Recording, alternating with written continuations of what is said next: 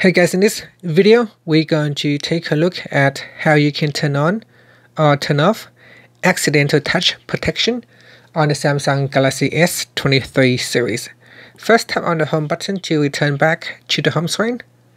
From the home screen, swipe down at the top and then tap on the settings icon.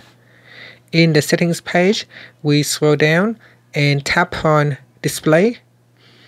Next, we scroll down and then tap on accidental touch protection.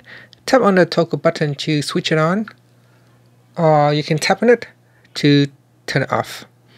Now it said that protect your phone from accidental touches when it's in a dark place such as a pocket or a bag.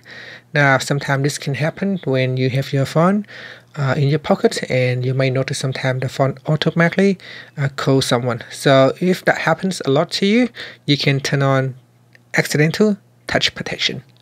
And that's it. Finally, you can tap on the home button to return back to the home screen.